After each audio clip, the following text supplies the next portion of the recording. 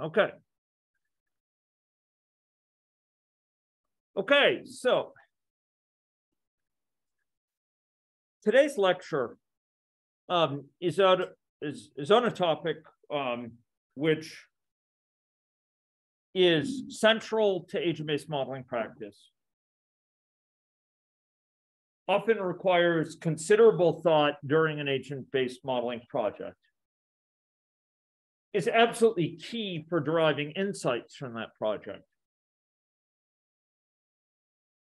adds considerably to the complexity of some projects, and yet is almost discussed not at all in discussions of agent-based modeling process, because it's kind of supportive or scaffolding for the sort of core model itself. What I'm talking about is what I like to term, and I think it's a term that has come up in Railspec and Grimm's individual and agent-based modeling book.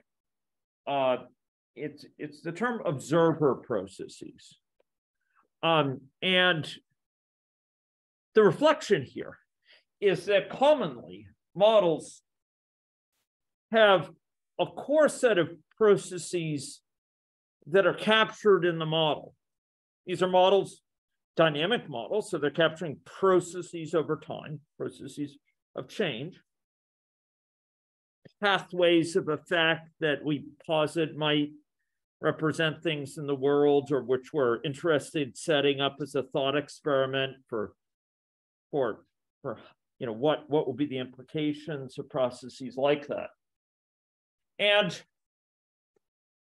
a lot of our focus in our models is in characterizing these processes that at some level describe phenomena in the world, or that are, you know, are sort of alternative worlds for theory building. They have to do with the kind of mechanics of what's going on out there, the mechanics of interventions that affect what's going on out there. And those processes have formed the bulk of our work together in this class. Processes associated with change of state, think about state charts. Characteristics of people, think about heterogeneity and parameter value. Interactions between agents, it's so central to agent-based modeling. The interactions that give rise to this emergent behavior.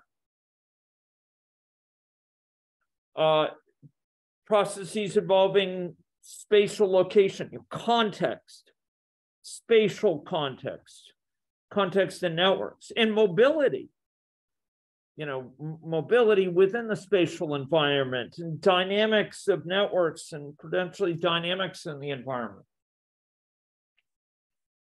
There's other processes yet, but these have to do with processes in the world, you know, capturing generative pathways to effect, things that affect what's going on in the world in different ways. And we represent at the level of processes, you know, pathways, so that we can intervene, say, on them and stop them, or so we can better understand why we see certain trends. We can trace it back to certain phenomena in the world. We understand what's driving this. And we can capture these kind of nested levels of context, as we do in the socioecological model, but Bruff and Brenner and others. And that's great. That's kind of the focus of our model. Our thinking is in this. But then there's this supportive stuff that we need to do in order to accomplish the modeling. It's kind of the scaffolding. It's the kind of supportive, you know, glue or supportive elements that let the whole thing hang together and let us get insight from it. And one of the most central elements, are probably the single biggest need there, is what are called observer processes. These are things to let you know what's going on in that model. So it's great if it represents these generative pathways, these causal pathways to effect. and that they contribute to change over time. That's all great. But unless you know about it, unless you have information about what's going on in the model, it could be like the tree falls in the forest, the tree falling in the forest that nobody hears. It's not something you observe. It's not something that you're aware of. You know, these interesting patterns of emergence. The reason we benefit from these models is because we can learn from them. We can observe and see things and observe things that are unexpected, and observe, for example, trade-offs between interventions, or notice trends, or see phenomena created by the model that match observations from the world. That's how we develop confidence in the models. That's how we calibrate models. That's how we help learn from them and help advance our thinking. But in order to do that, we need lenses on what's going on in the model. We need eyes on what's going on in the model. We need mechanisms that will tell us what's going on in the model. Those aren't mechanisms of the world. Those are mechanisms to kind of inform us as to what's happening. Although sometimes in agent-based models, they mirror things in the world. You know, surveillance processes we might have in the world that are also simulated in the model. But at the end of the day, we need to know what's happening in the model so that we can get model outcomes, of course, that we're interested, et cetera. And these are processes that don't govern what's going on in the model. They don't shape it. They don't drive it, but they observe it. And to use a philosophical term, they're epiphenomenal. They're epiphenomena. They're not the phenomena themselves that are driving the evolution of the world. They're observations of that world. It's kind of like a God's eye view of the world, exactly what's going on in the world. And that's what we're going to be talking about today. And that's totally neglected in a lot of discussions of agent-based modeling, where the attention is on the processes that characterize things in the world. But attention to this area of epiphenomenal processes, these observer processes, turns out to be really valuable. So we're actually going to be talking about collecting, outputting, and visualizing data. This shouldn't anymore say inputting, visualizing data. Okay. I'm going to try to hit on all those things. If needed, may have to stretch into next time for visualization.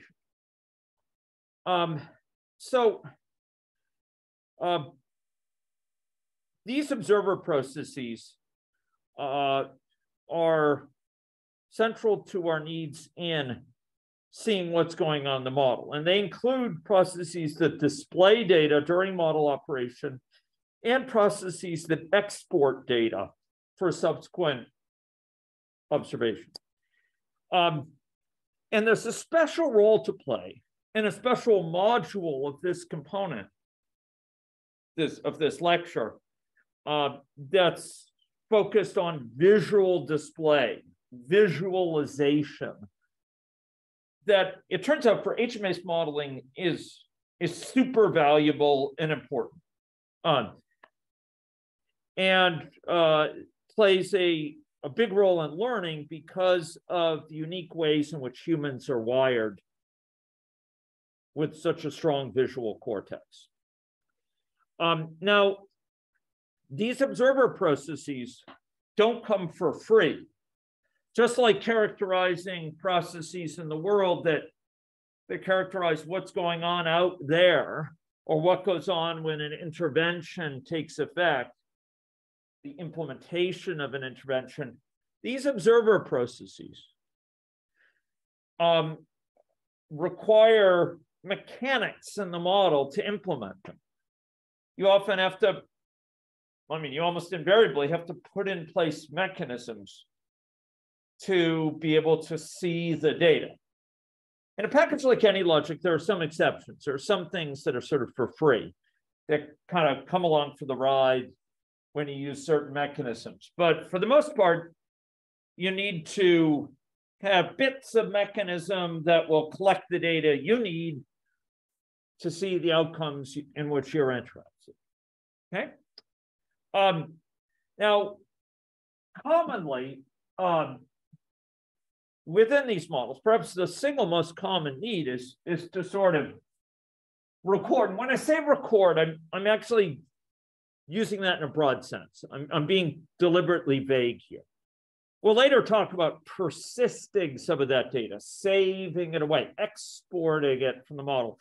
But here I'm just talking about also tallying it up, sort of making note of it. Yeah, tallying it up is a good word. And so, often we're interested in understanding what's the state of the model. And often it's a summary of it.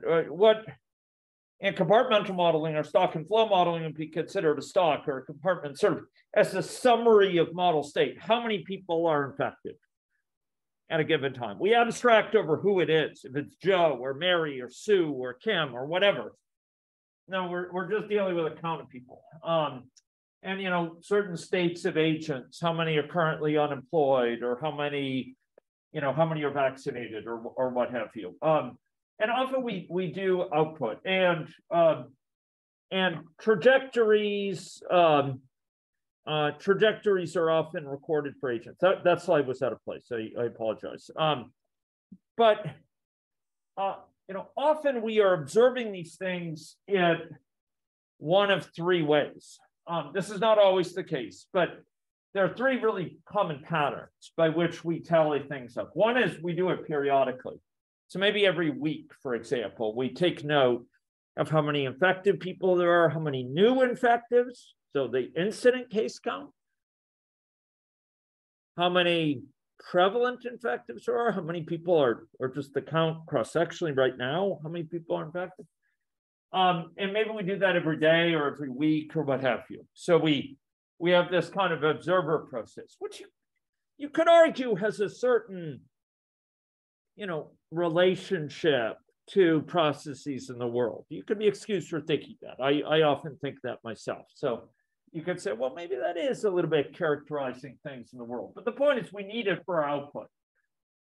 Some things are recorded when an event happens. You record a vaccination has occurred, or an outbreak response immunization campaign has been initiated at this time.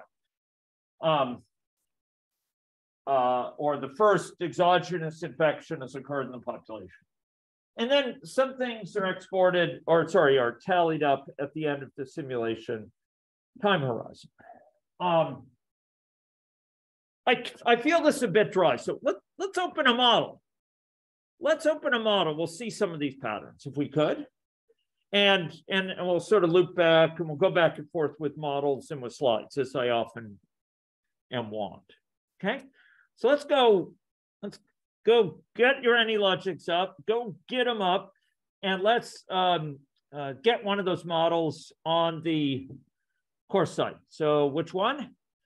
Not this one. So I'd like you to download here. There's a model called, down at the bottom, ABM model with birth death version 10. This is actually this is like the granddaddy of models in my group. So this model has been around since probably our first boot camp in 2012. Actually, it was a few years before that. I think we started futzing, but then it has some features. So let's go over to AnyLogic if we could. And I've actually already loaded it in, but I'll give you a moment to load it in. Okay. Now, just to give you a sense, it's a very simple model. So we have people in sort of SIS sort of context, susceptible, infective, and recovering, and they can recover spontaneously. They can also die. A person is either pregnant or non-pregnant. They can keep track of the number of children. There's a process of birth. So the individuals are linked up to their mother, to their, they keep track of their sex and ethnicities, and you have a bunch of other aspects of this. importantly, at any one time, you can find out the agent's current age. And it actually computes that based on a birth time, which here is uncharacteristically, so there's the time that they sort of appeared in the model. I'd call it birth time, but I think it's to allow for people who started in the model plus some initial age. And so anytime you want it, you can get their age as a double precision variable. Okay, so let's go run this model if we could. There's a lot of cruft in here to sort of illustrate other things I'm not going to go into. But if we run the only simulation there is, not much choice there, what we'll see is a landscape of individuals with color indicating their status, susceptible versus infective, red or green. And then that's based on the sort of fill color. And then the border indicates whether they're pregnant or non-pregnant. So most are non-pregnant, but a few are pregnant here. And there's connections between nodes, child to mother and others. I actually don't think this red one is active right now. At least I'm not seeing it. Okay. And individuals, you may note, are being born. They are passing away here. And they're also engaged in a sort of visual change over time. And in fact, that's related to their age. Okay. So their size. So this would be a youngin. This would be a young individual. And this would be a venerable individual here. So 小的小, 老的老. And here's the count of infective people, okay, over time.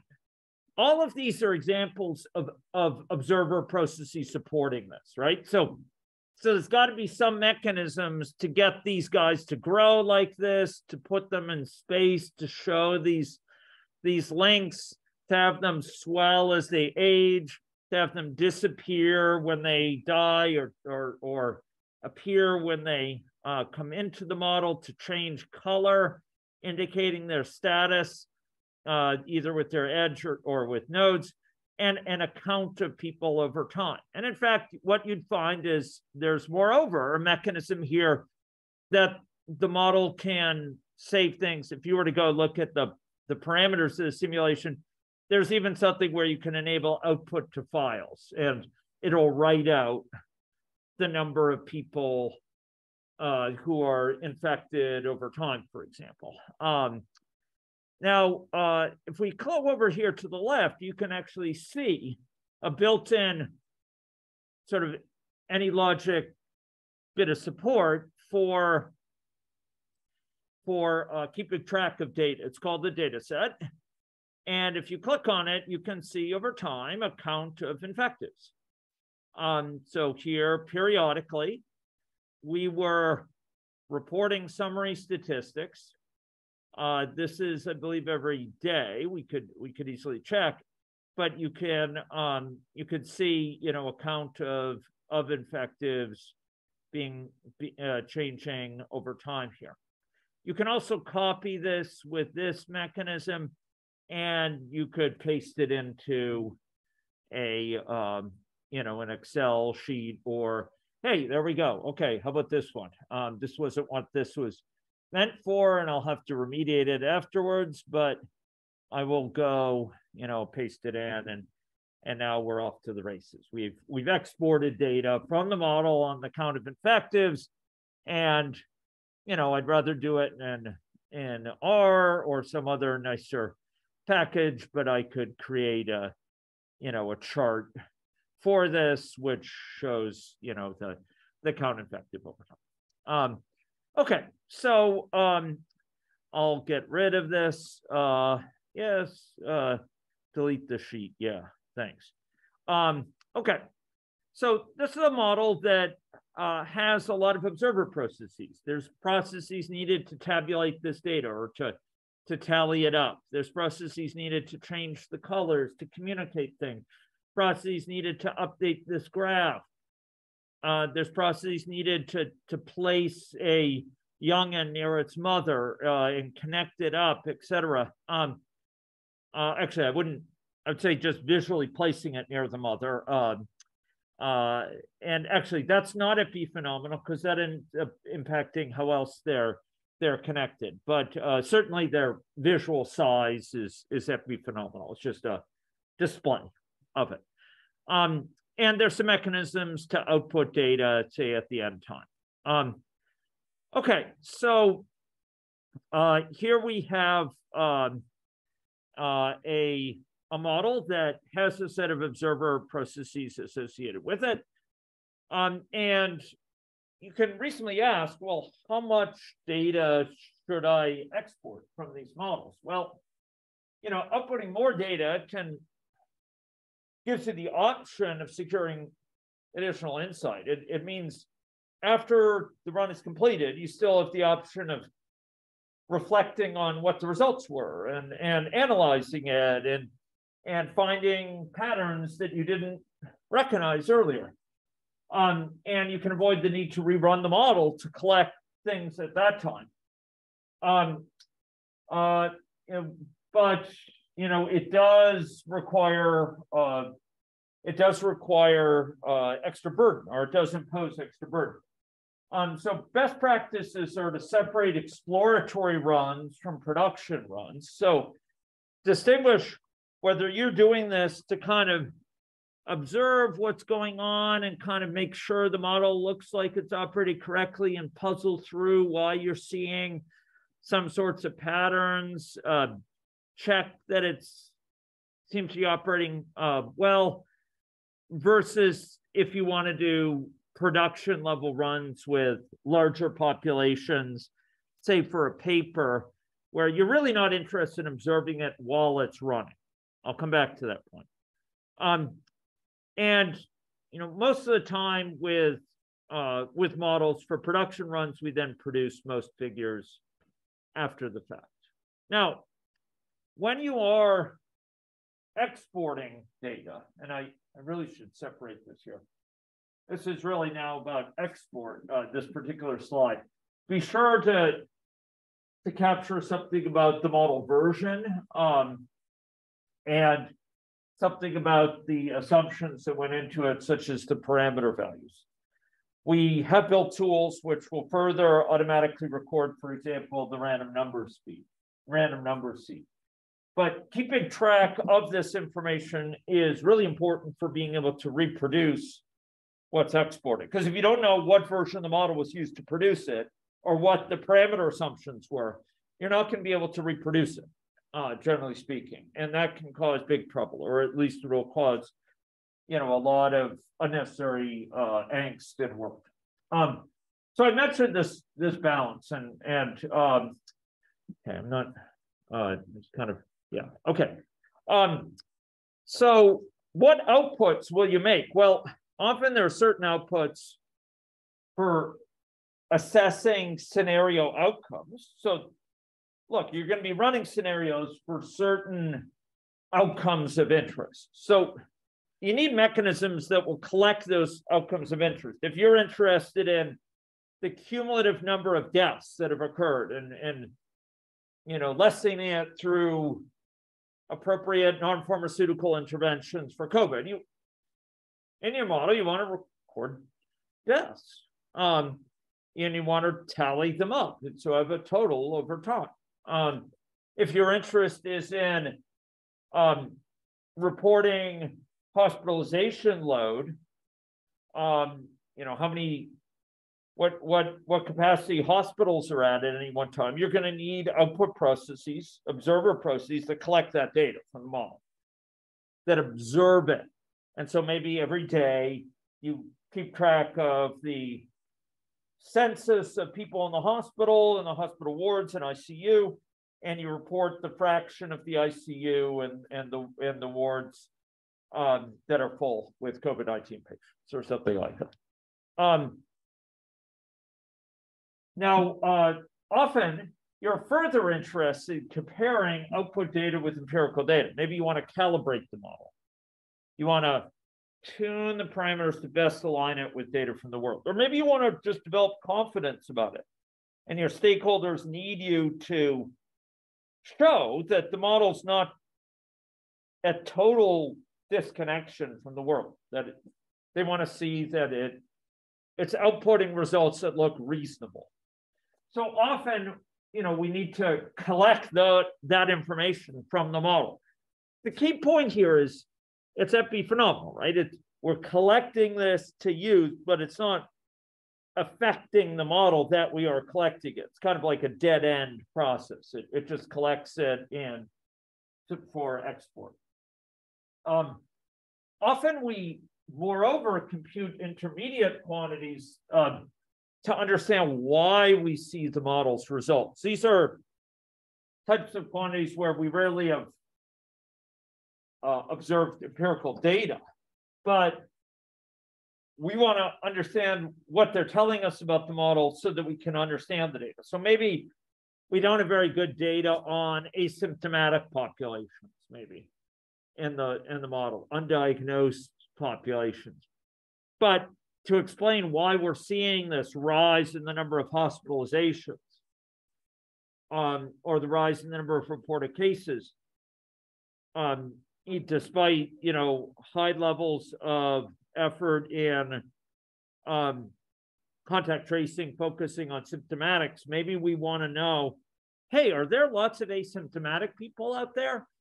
Because we're only contact tracing and bringing people in for testing if they're symptomatic, and we're only tracing those who are symptomatic, maybe we're missing the biggest group who are asymptomatic and of undiagnosed people, biggest group of undiagnosed people. So there, you might want to make sure you output undiagnosed people, not because there's data from the world to compare it with. It's because there's not data from the world to compare it with. In a way, we want to understand it in a way that we don't have the option of doing that in the world. We want to use it to see the situation with a special clarity, what drives what in this model, why we might see current rise. You can actually see in the model perhaps, oh, asymptomatics could drive that rise, and that's very helpful. So often we end up outputting things that we don't have data from the world. This is a common confusion for those who work with statistical models using just observables. They or are more familiar with descriptive stats. They see something and they say, wait, we don't have data on that. Why is that? Why are you outputting that? We don't have data on it. Well, yes, we're outputting it because it can help explain why we see the patterns with respect to the variables we do have data for. Because this can help drive that, for example. It can help us understand why we're seeing these trends, these latent factors. Bayesians understand that with Bayesian latent models, but for people who only deal with empirical data, it often takes opening their mind to sort of to the fact that you can get a lot of insight by looking at a model's representation of latent factors. And then finally, visualizations. And I'm going to spend a special time on visualization because for agent-based modeling, I see it as a key to much learning. So agent-based models have representation of individual agents. In the agent-based model, you have agents that represent the synthetic population. And there's an agent for each, say, person. Let's say Sue, Mary, Sam, whatever, right? But often we output data not about whether Sue is sick or not, whether Mary, has severe outcomes. But we output data that's at a higher level. I'm not saying only data. Maybe we're interested in individual statistics about people's trajectories, how many times people have gotten infected. But even there, we sort of summarize it over a population often, even though the characteristic is based on, the journey of an individual person, how many time they've been to the SDI clinic, or how many times they've been reported as a COVID-19 case. But a lot of the time, what we're doing is we're reporting counts, like counts of people who are infected, or counts of people who are asymptomatically infective, counts of people who are recovered. That is not an abdication of the value of agent-based models. No, it just helps us think through what's going on at multiple levels. And we don't have to see all the details. Sometimes it helps to pop up from the forest, from the trees, to see the forest and see what's going on. Of course, the mechanics of it, the pathways, are at an individual level, or many of them are at an individual level, but we often gain benefit from thinking in terms of stocks and flows, for example. How many people in the past week have gotten infected, and abstracting over if it's Sam or Sue or Mary. Of course, in the model, it matters, right? If Sam is at the hub of a network, it really matters that Sam who got infected rather than, Sue. But the point is, it's a useful way to think about the situation at an abstract level, to be able to think as well about, these aggregated quantities and how many people have gotten infected in the last week. Of course, you could stratify it in any way you want based on that it's an agent-based model. You could break it down by degree centrality of each person.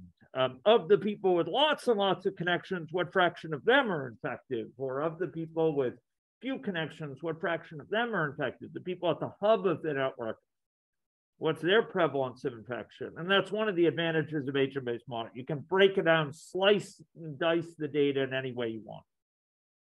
Okay, I'm not going to comment on accumulating flow statistics.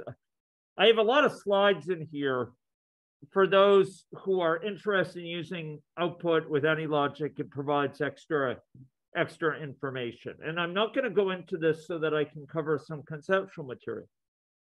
I have shown, for example, how you can click on specific things and see values. And you can even do this with variables, for example, in some of these models. So if we had variables in this model representing, say, the cumulative number of people infected, I don't have it here, but we could click on it and we could actually do a graph of it, for example.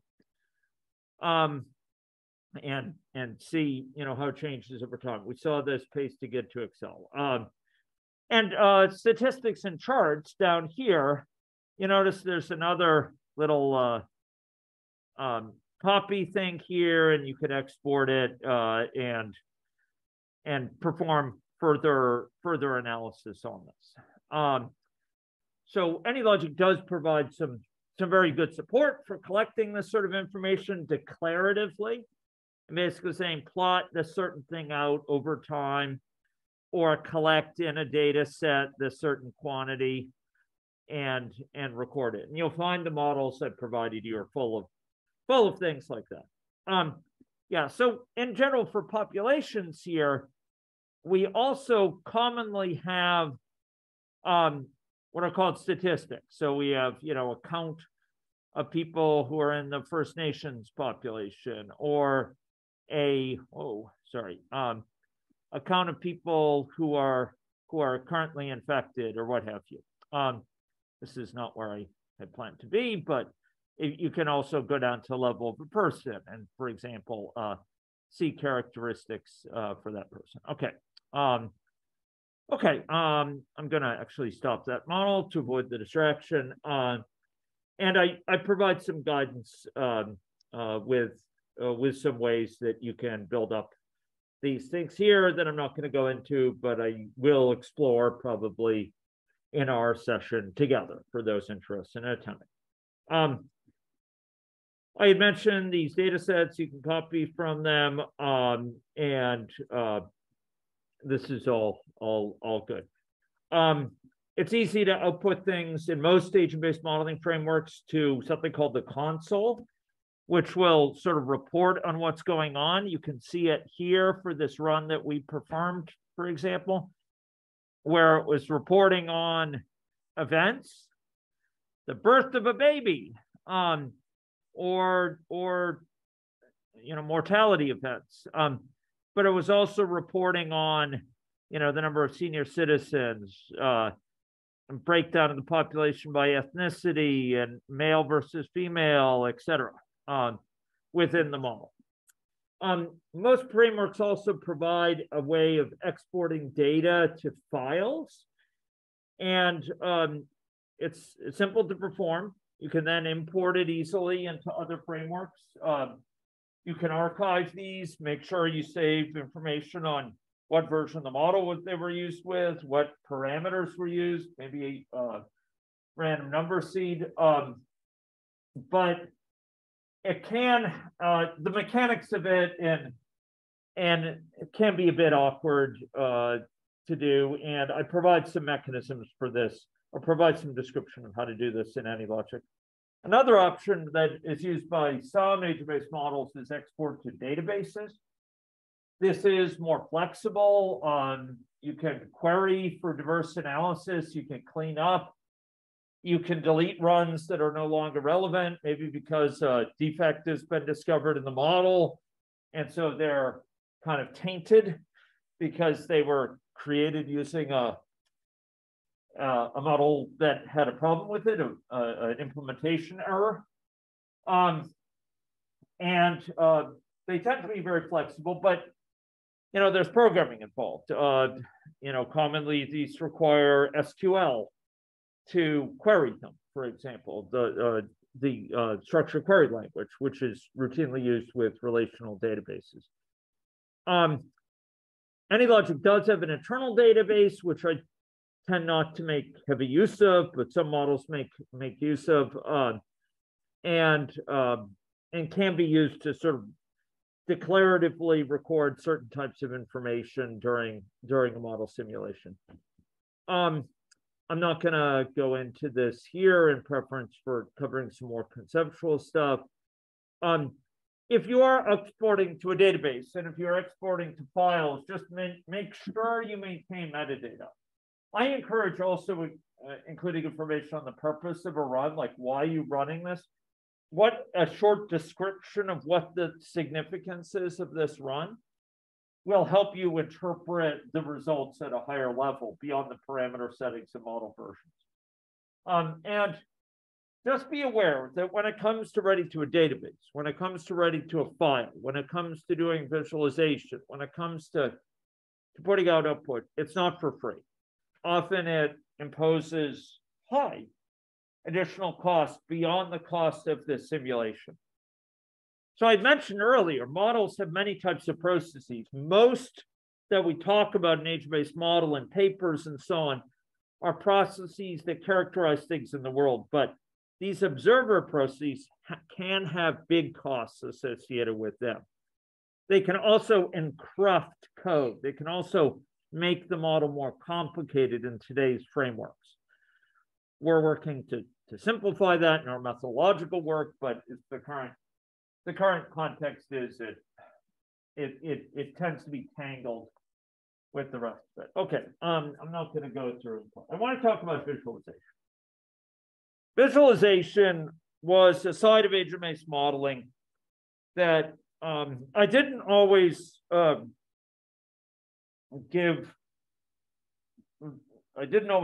due justice. So age-based models have a lot of moving parts. There's a lot going on in the model. Often our interests are in higher level things, how many people have gotten infected, but we depict low-level details to capture salient factors, heterogeneity, and clustering, and aspects of homophily that lead vulnerable people to spend time with vulnerable people, and we capture effects of networks and spatial constraints, etc. There's a lot going on there, and it turns out that we have a huge asset for understanding what's going on in these models. Sometimes understanding what's going on in an age-based model can be challenging. If it outputs data as tabular data of a numeric sort, it can be mind-numbing to go through these columns of data, rows after rows after rows of sort of summaries. It's hard to pop up and say, what does this mean? In human terms, what's going on here? What's really happening? But it turns out we have a huge asset that can help in this task if we are flexible in how we pursue our models. And that asset is our human brain, our visual cortex. Humans have amazing abilities to recognize complex patterns and to zero in on complex patterns that they see visually. And these sides of the human brain tend not to be well exercised by tabular numeric data output. You know, there's something lost when you see a column of numbers compared to seeing a graph of it over time, for example. There's something lost when you see an adjacency matrix as 1 and 0, extending thousands of rows and thousands of columns in this symmetric way, compared to seeing a visualization of the network graph. There's something lost when you just have row after row of reports on the count of people and different grid squares that are infected versus seeing a visualization of it with a heat map in geography. And the human visual cortex is a huge asset. And it turns out to be really nicely matched to what comes out of agent-based models. So commonly in agent-based models, we have these complex emergent patterns over time, over space, over networks. And the patterns are rich, complex, and hard to see if you're just dealing with a cacophony of numbers. They're much easier to see visually if they're rendered in the right way. And visualization can allow for reflecting on aspects of these model emergent behaviors. And you know, a good visualization can allow you to recognize patterns, notable patterns in model dynamics. It can also allow you to spot problems, factors. Say like, faster, you say like, that doesn't make sense. Maybe you could have eventually gotten there by poring over columns of numbers, but you can get there a lot faster often by seeing a visualization of it. And by comparing visualization for one baseline case with an intervention, it may say, oh, that's what the effect is, in a way that would have been harder to see otherwise. You get a richer picture. And you can communicate with stakeholders. And often stakeholders love good visualization. Now, visualization plays to our strength. It plays to our ability to learn from complex visual patterns. But there's really two big choices here, each with weighty trade-offs. You can produce these visualizations during model operation while the model is running. We saw that, right? Those growing circles, the chart being produced. We saw agents turning red and then turning green again. We saw those who were pregnant and then a baby born nearby and so on. We can create these visualizations during model operation to support our parsing of what's going on over time. But it has cost. It has a real cost in terms of slower simulation. It really slows things down, maybe by a factor of several times. Maybe your model will run twice as slow, or 3 times, it will take twice as long to complete, or 3 times as long to complete, or something along those lines. Not always, but it can if you're really heavy, and it can be more than that if it's very heavy duty. On the other hand, you can do this sort of visualization post-production. In other words, after the model run is finished. But that also has trade-offs. It has positives and it has negatives. You could do it in your preferred visualization software. You can do it with the amazing charting available with Python or with R or with Tableau or pick your choice. But it does require exporting the requisite data, right? And you can produce kind of live pictures of it. And we have visualizations of the spread of Tasmanian facial tumor disease, for example, across Tasmania, or the effects of interventions to fight that disease through appropriate baited traps to be able to fight devil tumor facial disease and even drive it extinct as a good chance, but it requires some mechanisms to make it live, to kind of do animation of it.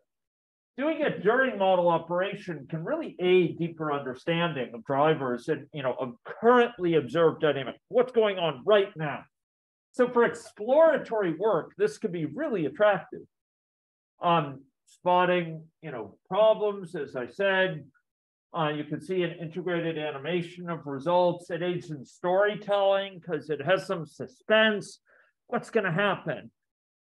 And you can even make it interactive by undertaking intervention now, for example. And some of our stakeholders have been captivated with that, laboring through much of the night, triggering interventions with a model and seeing what the results are, just fascinated by it. But it does have a cost of slower simulations. And generally, and really that slide about separating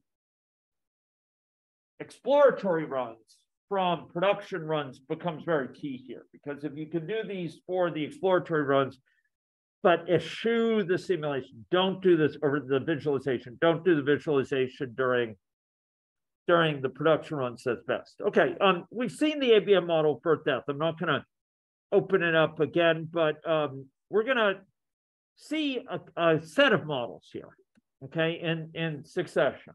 That's going to be the first of them. Some ideas for visualization are model summaries. Summarize the count of people are in different states, for example. Sometimes we've actually created a compartmental diagram, a stock flow diagram, and actually, used sort of a visualization of how many people in the model as agents are in each of these states, what are the rates of flow, as a summary of the model. Scatter plots. These are one of my favorites. Each person is a data point in the scatter plot, and you can see them play out. I'll jump forward. For example, this is a scatter plot showing for those who have accessibility to the Addictions Recovery Community Health program, and for those for whom it's not available, sort of here at the top. And the y-axis, so the x-axis is time since that they've been in homelessness, and the y-axis is the y-axis is percent of the time they've been homeless, and the x-axis is the time since the model start. And you actually see these sort of draw apart over time, for example, in ways that lead to separation under different scenarios. Sorry, this one on the left is total time in addiction, sort of that they've been caught up in substance dependency.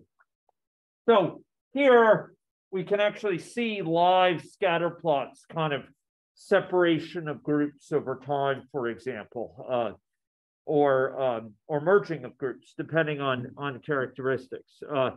Another example of a scatter plot would be something.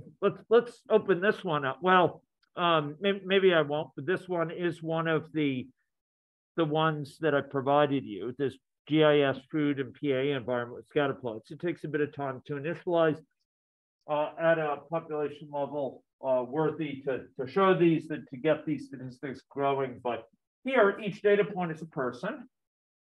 And the x coordinate is the fraction of meals that person eats based on convenience store fare. And the y-axis is associated with their weight in kilograms.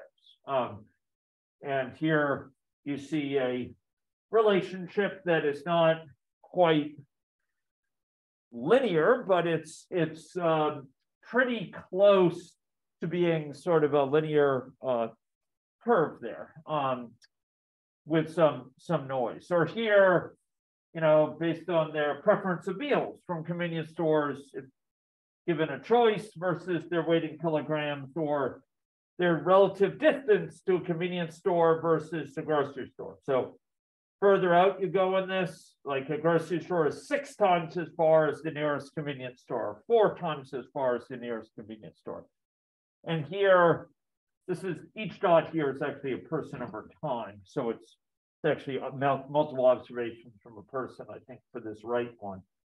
But here you see their weight as well. So these plots are really useful, and you can see them evolve over time when they're refreshed in the ways that reflect the effect of an intervention, for example, or the outcomes of some processes.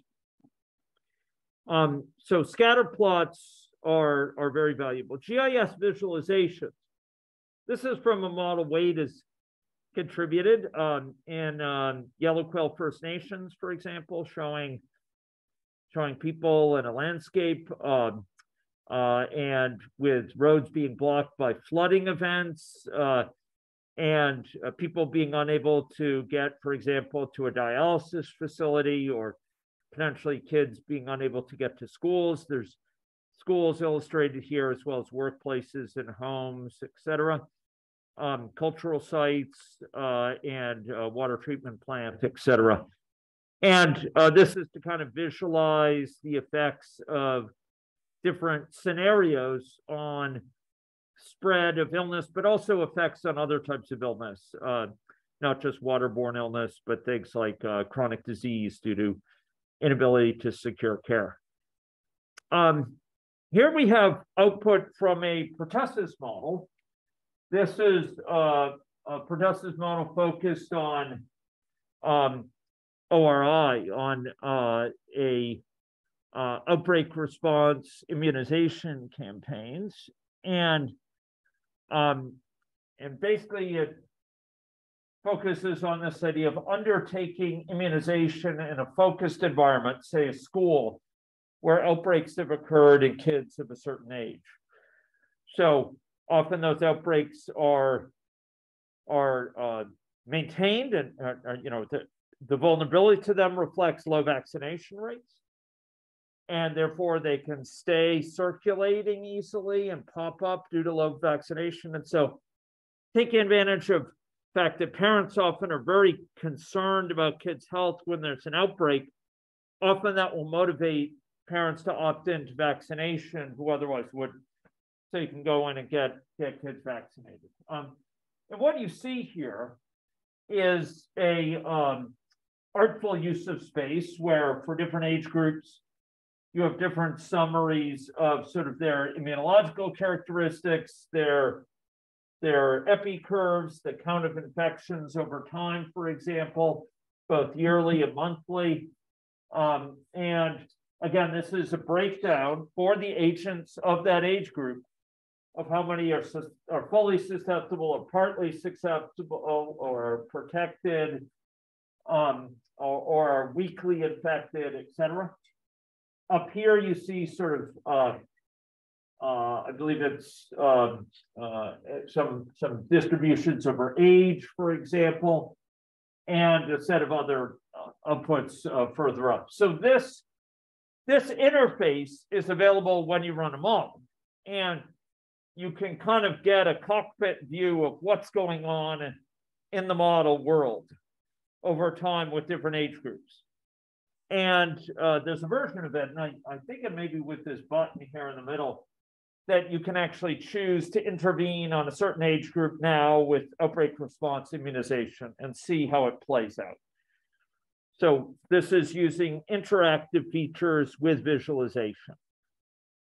This is in AnyLogic with pie charts and these various types of line charts, etc. So here's another output from this model with, for example, stacked charts indicating, the breakdown of the population by health status with respect to waterborne illness, as well as needs for other types of treatment at nursing stations. One thing that Wade did here that I really liked was to allow storytelling with this model. I don't really think of this perhaps traditionally as a common form of visualization, but the point is it's live output from the model that is compelling. A person's story, a person's narrative over time. So they were exposed to waterborne illness. They contracted illness. They went about some days, but then they headed to the nursing station for treatment of their illness, and they were successfully treated for that. So this is a storytelling mechanism output by the model. This is a stylized space. This is actually with the outbreak response immunization model, I believe, showing people of different ages and different levels of protection in a stylized urban area here in the center with higher density connections and a lower density periphery. But once again, this is a visualization, right? And so over time, these nodes would evolve and you'd see kind of an outbreak sweeping through spatially. This from Eric and Michael's trucker model that they're working on.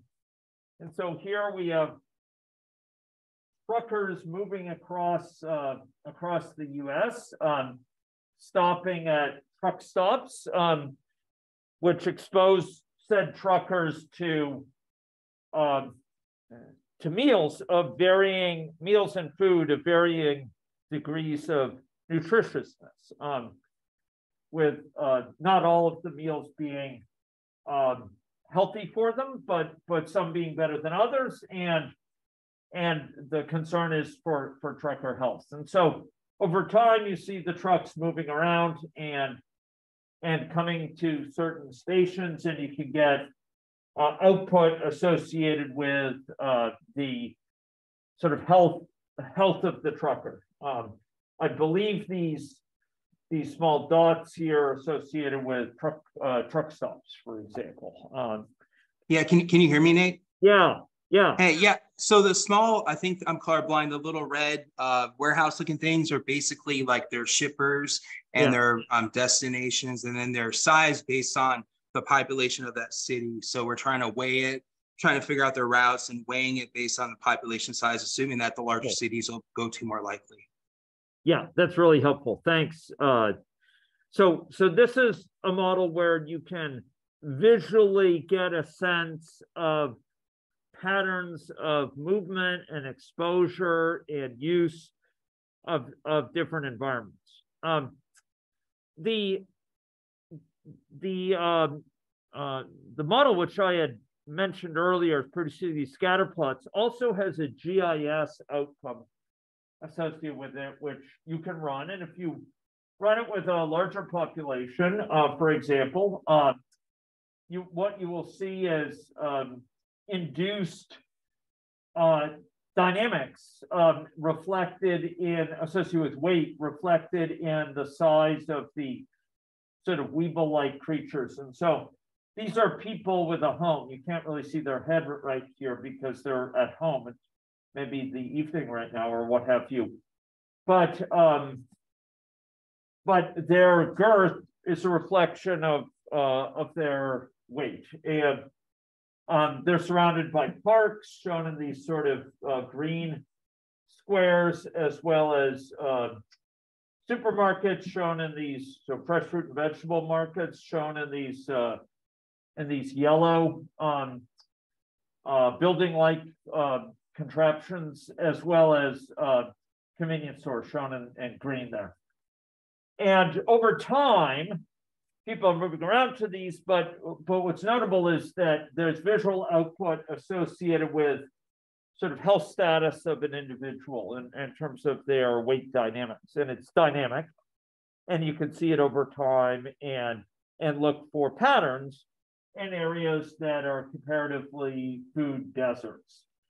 And I won't dwell on it now, but you'll notice that in this upper right, for example, we tend to have more people who are making use of convenience store food and tend to have somewhat larger girth because they're not near a convenience store. These ones down here, sorry, not near a fresh fruit and vegetable market. These ones down here are closer to a grocery store than they are to a convenience store, and their weight tends to be somewhat lower. So model visualizations, laid atop GIS can sometimes be fruitful. Sometimes the visualizations, though, aren't in a sort of concrete physical space. They're rather arrangements that use creative coloration and labeling to communicate features of this. So this is a model which I provide you. It's called Anemia in Agents. It's not a, I'll correct that. It's not an AnyLogic sample model. I noticed just before class that a bunch of them are mislabeled AnyLogic models. No. These models I've provided, but here we have dialysis patients, and dialysis patients have a set of complex medication needs. In this case, what we're looking at is needs associated with what's sometimes termed in the vernacular EPO or epipoetin, which is used to help in the management of anemia for these patients. And you'll notice that some patients here have higher levels associated with their presumably the blood cell counts, for example, whereas some, and so this would be green up here, but some have lower levels, and the color is an indication of a points of concern for this given patient.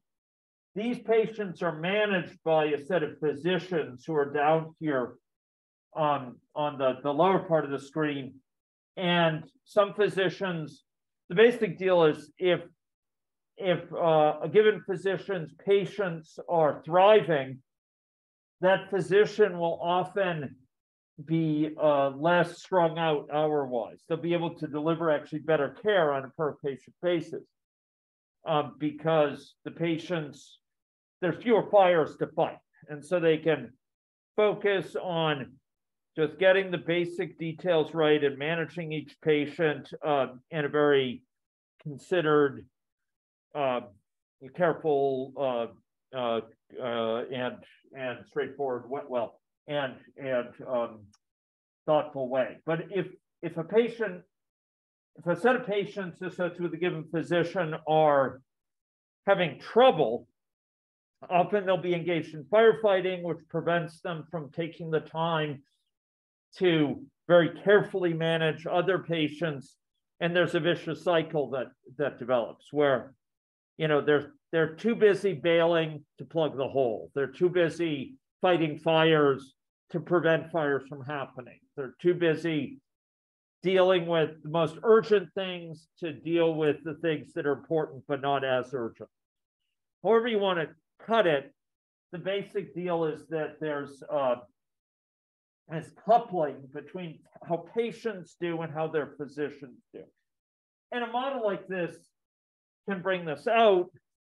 This is kind of a summary view, and I may have the details of the polarity with the levels in the labeling wrong here. But over time, you also get summaries, for example, of patient control and hours required per assigned patients for a physician and prescriber utilization within this model. This model from Jim Rogers, Jeff McDonald, my student at the time, Dylan Knowles, and produced in a boot camp and incubator that we ran. So other models look at networks and try to perform visualization in networks. And at a glance, for example, if you were to know that the red are recovered individuals and the green are susceptible, you can glance at this and see that individuals in crowded areas of the network, which happen to be lower SES individuals here,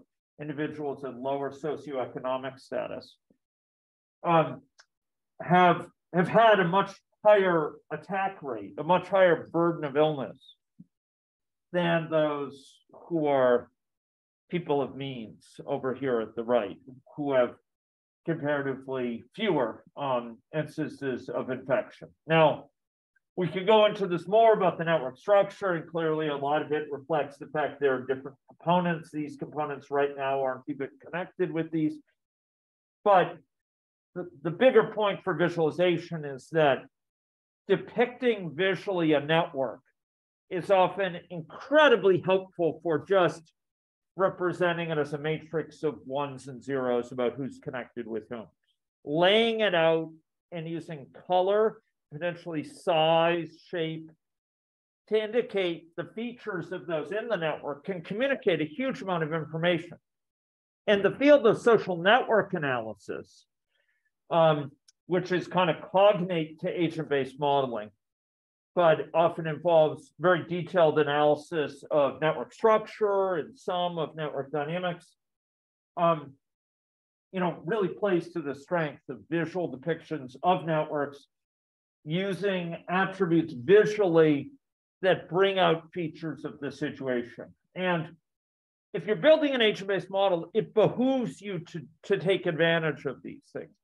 This is not merely eye candy. It's not merely sort of a nice prettification of the model that really doesn't get you anywhere. No, often this will clue you in to issues with the model, to insights from the model that you otherwise might not have had. And that's important because models are learning tools. Yeah, question.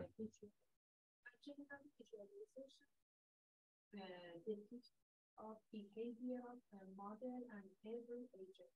That's right. So the question was, so when we talk about visualization here, what is meant? And yes, as you suggested, it's a depiction of model behavior and structures in the model. So things like networks, for example, and context in the model, visually, graphically, commonly, in a way that communicates the state and characteristics of that model that has run or is running right now. It's sort of a visual graphical summary of what's going on now in the model that picks out certain details. It's not always just a high level summary. Here we have depictions of particular people, right? But it will often show, and same thing, here we were dealing with particular people being plotted out. But it's a summary in the sense that we're not specifying all their attributes, right? This is a projection down into 2 dimensions of what's a much higher dimensional space. On here, we're not summarizing how many items are there in their larder from convenience stores or grocery stores. We're not summarizing the number of times they've been to a convenience store in the last day. We're not summarizing, aspects of where they live.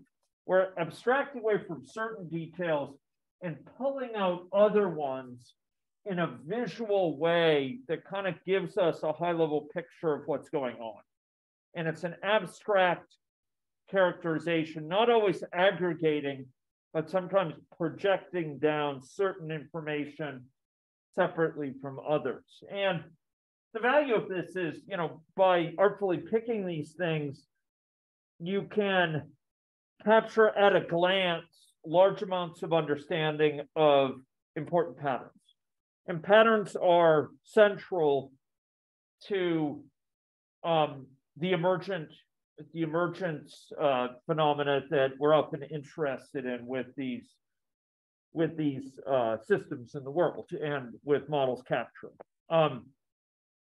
So I did want to show you wandering elephants, and this is actually an honest to goodness AnyLogic sample model, and you've seen it before in the context of GIS, but let's go look at it. So example models, and I know we're getting to time here, but if we go to wandering elephants, it's down here in example models.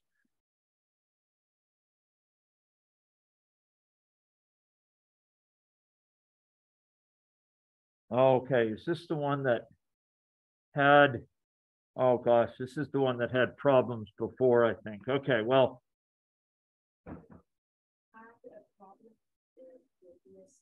Exactly. This is the one that caused difficulties. But I think some people were able to open it. And okay, if you can open it,